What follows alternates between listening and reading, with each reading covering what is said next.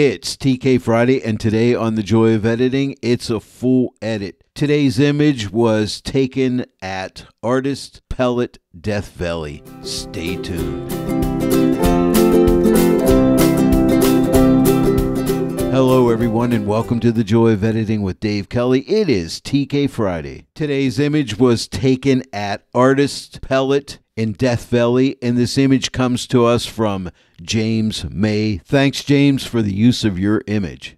Now, as always, when I'm doing a full edit, I start out here in Lightroom. I'm starting out with a linear profile that I'm using for James' camera, and then I click Auto, and I just want some basic edits here. I want the image going in pretty flat into Photoshop. As far as detail, just a little bit of basic sharpening, no noise reduction, and as far as lens corrections, I always check on remove chromatic aberration and enable profile corrections. And then for transform, I just clicked auto just to straighten up the image. And then I did a bit of a crop, 16:9 crop on this image. I thought that looked really nice. And as far as that's about it right here, and then we're going to send this image into Photoshop. But note, there were some people in this image which I took out in Photoshop using the remove tool.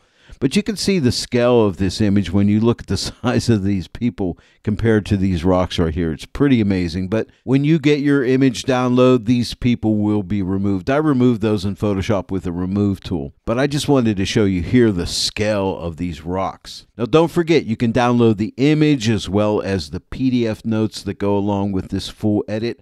I will have links in the description below this video. And by the way, if you don't yet own the TK9 plugin for Photoshop, you can save 15% off the TK9 plugin for Photoshop along with training videos. Use my promo code DK15. That gets you 15% off of everything. Not only are you saving money, but you're supporting the joy of editing with Dave Kelly when you use that promo code DK15. Thank you all for using my promo code. I really appreciate it. And now we're ready to send this image into Photoshop. Now, all I would do at this point is right-click on the image, go to Edit In, and click on Edit in Photoshop 2024. But as always, I'm already there. And here we are in Photoshop. Before we start the edit, I did a little bit of research on the Artist Pellet. It's a fascinating location in Death Valley National Park. It's renowned for its vibrant array of colors, including hues of red, orange, yellow, blue, pink, and green. These colors are the result of volcanic deposits rich in compounds such as iron oxides and chlorite. And bearing that all in mind, let's see what we can do to bring out some beautiful color in these rocks. Let's get started. If you watch my TK Friday videos, you know I always like to start out with what I like to call balance and contrast. And I'm going to do that today. Now, I don't have a sky in this image, so it's going to be simple. We're just going to click on the Luminosity Mask button, click Midtones 3 to put a Midtones 3 mask on a color grading layer, and we'll click this button right here to add a color grading layer, and you can see there is my Mids 3 mask on it. Now, that mask is only there to protect me from clipping shadows and highlights. I'll start out with shadows, so we'll click this shadow button. And now what I want to do is darken up my shadow. So I'm going to take this brightness slider and we're going to drag it to the left over to like right here, -43. Now I wanted to try something a little different here. So instead of going to midtones second, I went to highlights. So I'll click on the highlight button, and what I want to do is I used the -43 for the shadows, so I thought I would try a +43 for the highlights, which would be right here. Okay, and now you can see, if we look at the curves adjustment, now remember, I hope you saw my deep dive video on the color grading tool, that the color grading tool does work with the curves adjustment layer, and it really makes it very easy to use. But there you can see I've set my shadows right here, I've set my highlights right here, and now what I want to do is go to midtones, and I just want to open up the midtones a bit. So we'll take this brightness slider and move it to the right, to right there, +26. Now I'm not going to do any color grading on here because I want to see if I can bring out these natural colors in these rocks. Let me go ahead and shut this layer off to see the before. Here's the before. I'll turn it back on. Here's the after. And already I think we're off to a good start. Moving on to step number 2, and don't forget to get those PDF notes because they're going to have all these steps laid out for you to give this edit a try out for yourself. For the next step, I need to get to the multi-mask panel. Now, right now, the color grading tool is in the way. I can click this X to close the color grading tool. Nothing changes on this layer. I'm going to go and click on the luminosity mask button because what I want to do next is darken the shadows, like burn the shadows a bit. And to do that, what we'll do is choose a darks luminosity mask. I'll start with darks 1. Here's darks 1. Here's darks 2. What I'm trying to do is find the really dark tones. As I go to the left, I'm finding darker tones. Here's darks 3. And I think darks 3 is where I want to be. And now what I'll do is output this to a curves adjustment layer, and that's this button right here. So we'll click on this button right here. Nothing changes here, but you can see there is my darks 3 mask on this curves adjustment layer. But what we're going to do is change its blend mode to a blend mode that darkens those shadows, and that would be multiply. So you see this button on my combo, or you'll also find it on your CX panel right here. So click the multiply button, and automatically that just darkens down those shadows found in darks 3. You see that? Let me shut this layer off. Here's before and here is after. Pretty cool, right? But I think what I want to do is lower this opacity. And I think I want to take it down to right there, 50%. Now let me shut this off. Here's before and here's after. But that's a global burning of the shadows. Now the next step, I'll be using a TK action. And I like to keep my CX panel opened up for action. So I'm going to click my TK action button and I'll just keep this opened up. The first action I want to use is the paint contrast action, and it's right here. So we'll click this button. It defaults at 50% gray. You see that right there? We're just going to click OK. And now we have a brush and we can start painting on contrast. But I'm going to do something a little bit different today. You want to try something a bit different? Let's check this out. Now, if you look here, you can see my paint contrast layer here. It's a blank pixel layer in a hard mix blend mode with a fill of 15%. I'm going to do a global paint contrast. In fact, I won't even paint. Here's what I'm going to do. I'm going to click this button on my combo panel. You also find it on your CX panel. This is the fill button. I'm going to fill it with 50% gray. If yours doesn't say 50% gray, click on this drop down and you'll find 50% gray in there. Click on that and now click OK. And now we've just added global contrast to the entire image. So let me shut this layer off. Here is before and here is after. Now that is too strong, so what I'm going to do is take my opacity and pull it back to like right there, 60%. So let me shut this off. Here is before and here's after. Some of my really dark tones are getting too dark, so I can fix that with something called Blend If. Edit Blend If, that is. So we're going to click this button on our multi-mask panel to get Edit Blend If. And what I'm going to do is, let's click No Darks 1. It'll keep us out of Darks 1. There's No Darks 1. You see how that lightened up a little bit? And now here's No Darks 2.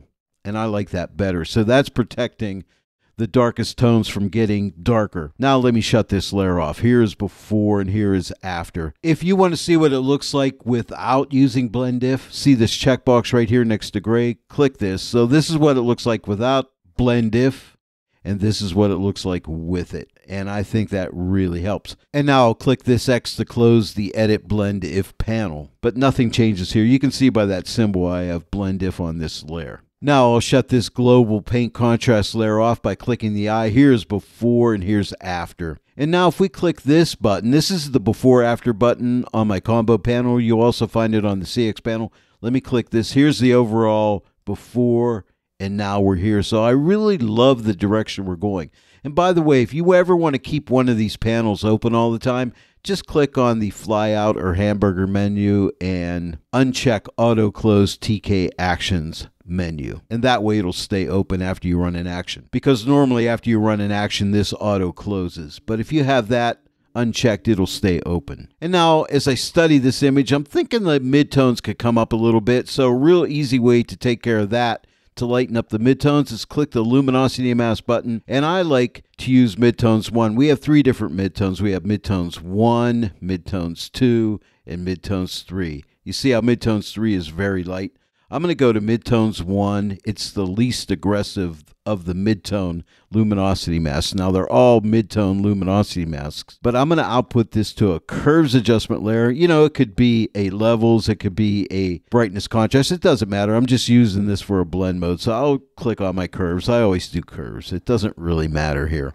But all I want to do is change the blend mode to screen. Right now it's on normal, and you don't see any effect here when I shut this layer off. But now when I click on screen, it'll lighten up the midtones. You see that? So now if I shut this layer off, here's before and here's after. It just lightens up the midtones. I think they're a little too light, so we're going to take the opacity and pull it back. I'm going to take it back to right there, 62%. So let me shut this layer off. Here's before and here's after. Yeah, that looks better. Coming up next is another TK action, and this time I want to use the soft pop action.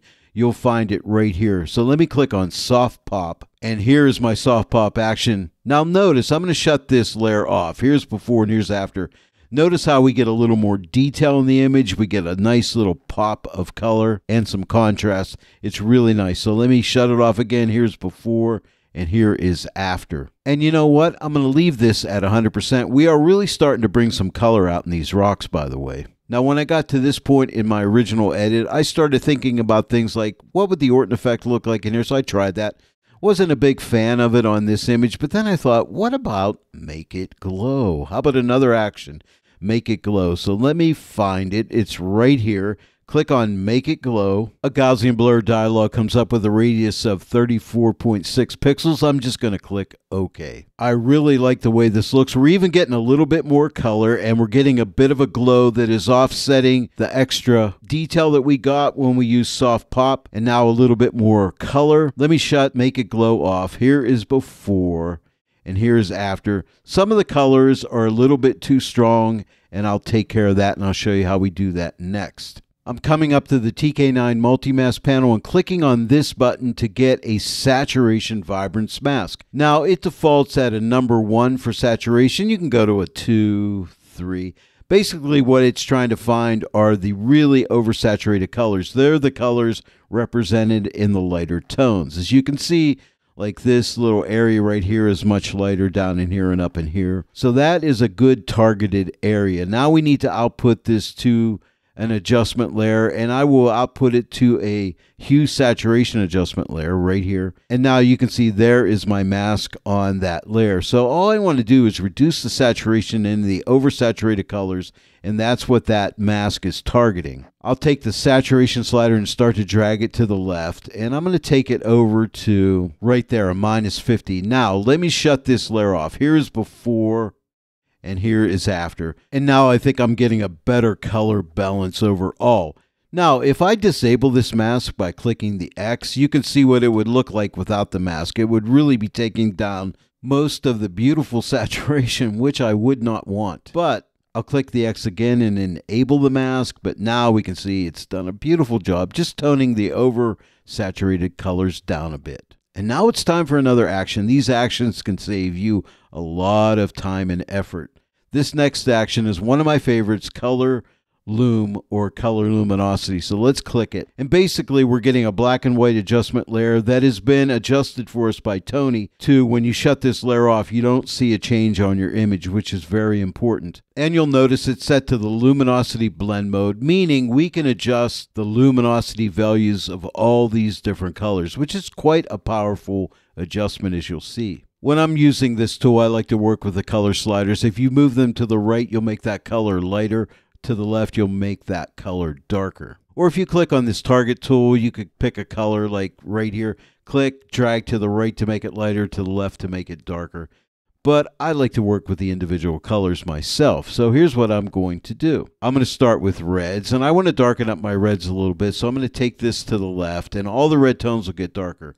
I'm going to go right there, -19. Now I'm going to go to yellows. And I think what I want to do is lighten up the yellows a little bit. So I'll start to move this to the right to like right here, 107. And now we'll move to greens. I'll lighten up the greens a little bit. Move this to the right over to right there, 106. And now cyans. I think I want to lighten up my cyans a little bit to right here, 87. And now I think I want to darken up the blues. So I'll move this to the left to right there, a -50. 56. Now magenta. I just want to darken up the magenta some to right there, -4. Now let me shut this layer off. Here is before and here's after. But doesn't that do a beautiful job just adjusting the luminosity values of all those different colors? I think I should have subtitled this video the actions video. I'm using a ton of actions here. Next, it's another action. It is a vignette action. So let's click on the vignette action and the Gaussian blur dialog comes up, and I always accept this for what it gives me. I'm just going to click OK. Now, if I shut this layer off, you can see here's before and here's after. I have an opacity of 30%. I'm going to go ahead and increase that to 60%. Now, I know you might think that's a little too strong. Here's before and here's after. But watch what I do next, which will really help this out. We can use Blend If to help us. So I'm going to come up to the multi-mask panel and click on the Edit Blend If button. See down here at the bottom, this is no darks 1, no darks 2, no midtones 1, no midtones 2, no lights 1, or no lights 2. All I want to do is click on no darks 2. And you notice how the really dark tones are not getting hit. You see right here, the black area right here, these tones are not getting the vignette right in here, but all the other areas in pink are. So now if I shut this layer off, here's before and here's after. And if I disable the blend if on the layer by clicking this check box next to the gray, you can see that's what it looks like without the blend if. And I check it back on, this is what it looks like with the blend if. And again, if I shut the vignette off, it looks like this, and now it looks like this. And if you really study the image, it's really hard to tell I even put a vignette on there. And that's the way I like to do vignettes, where you can hardly even notice that they're even there. But it just keeps you into the frame so you don't go outside of the frame. I'm going to close the Edit Blend If panel by clicking the X. Nothing changes here. We still have our blend if on the layer. What I want to do is click this button right here, which gives us an exposure adjustment layer. You can see it right here. I want to lighten the overall exposure of this image. So I want you to click right here, make this field active. Hold your shift key down and click your up arrow one time. That'll take you up 1/10 of a stop. I'm still holding my shift key down, hitting my up arrow. Here's 2/10 of a stop. I'm going to do it one more time while holding down the shift key and hitting the up arrow. That's 3/10 of a stop. Now that's all I want. But I think my very light highlights are getting too light. And so to take care of that, what would you think I would use? If you're thinking blend if, you are 100% right. So let's click on the Edit Blend If button right here. And all I'm going to do is click on No Lights 2. And you can see this area right here in the light area where it's not pink or magenta. These are not getting affected by the exposure adjustment, only the areas in pink. And you can see how it transitions off to right into this area right here. Look at the image and look down in this area right here. I'm going to shut off Blend If by clicking on this checkbox. This is before. See how that gets lighter down in there? And now I'll check it back on, and this is after the blend if. So let me shut this layer off now. Here's before the exposure adjustment, and here is after. And I think that is good. Now, as I study the image, if I look up at the top of the frame right here, see some of these light areas up here? They draw the eye too much up in that area, so I want to darken them up. I'll use a burn tool to do that. Let me X out of the Edit Blend If panel by clicking the X. Nothing changes again on that layer. Let's click on the Zone Mask button, and let's pick a tone like right here. Click and click OK. And now what we can do is see the light areas. That is the zone that I picked right there. What I want to do is tighten that up. So I'm going to take this slider and drag it into the left to maybe somewhere right about there. I'll be outputting this to a burn tool, painting through a selection. Now, normally with a burn tool, it's right here. It has two sides. The left side's a 50% gray layer. The right side gives you a transparent pixel layer, and I usually use the gray side. This time I'll use the right side, and I have a reason for that, which I'll show you. So I'll click on the right side, and now I have a blank pixel layer in the soft light blend mode. And note that I have a black brush and I have a selection. I'll be painting through a selection. I'm using an opacity of 30%. If you don't have 30%, just type your 3 key. And with a little larger brush, I'm just going to start to paint over all of these light areas that I want to darken up at the top here a little bit. Now I lifted my brush, I'll paint again. It'll get a little bit darker every time I paint over them. But I think that's good. I might paint over this area one more time and over here just a little bit more. So I painted 3 times over those areas. Now look up in this area. I'm going to shut this burn layer off. Here is before and here's after. See how that darkened that down? Now our eye's not going up here as much. But there is something that happens when we darken this. The saturation gets increased a little bit up in here. So I want to take care of that. And that was the reason I used this transparent side right here. Now right now I have a selection, so I'm going to click this button to deselect my selection. But I've painted on this layer right here. It's really hard to tell. It's really hard to see. But if you hold your Command or Control key down and click on this blank pixel layer, you will load that up as a selection. You see my selection indicator there, and that's only over the area that I painted. And now what I want to do is click this button on the multi-mask panel, which will give me a hue saturation adjustment layer. So I'll go ahead and click it. And now you can see there is my mask. And now if I click the double arrow, you can see the mask that is only targeting those light areas that I burned down. Let me click this double arrow again. And now we're going to decrease that saturation. And I'm going to take that back to like -80. I'm taking it back a good bit to right there. Now I'll shut this layer off to show you before, but look right up in this area right here. I'm going to shut this off.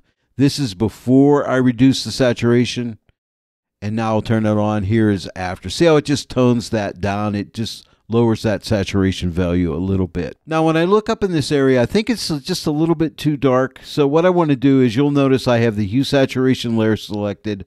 I'm going to hold my Command or Control key down and click on the burn layer.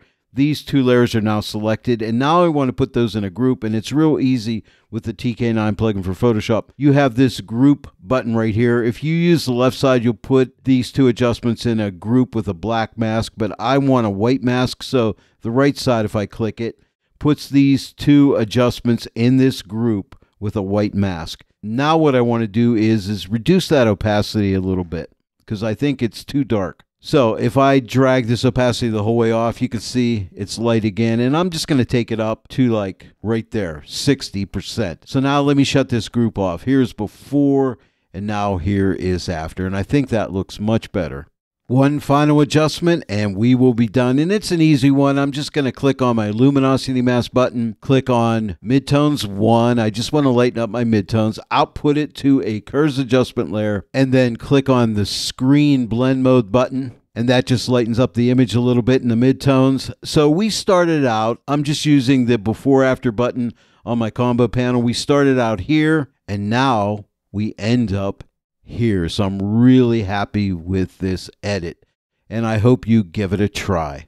Well, there it is, everyone. Another TK Friday comes to a close. I hope you enjoyed this full edit today. If you enjoyed today's tutorial, please give it a like, share it with your friends, and if you're not yet a subscriber to my channel, please subscribe, click that bell notification icon, click all so that you'll receive all notifications, and then every time I upload a new tutorial, you'll get notified about it. I want to thank each and every one of you for joining me today in the Joy of Editing with Dave Kelly, and I will see you all right here next time. But until then, happy editing.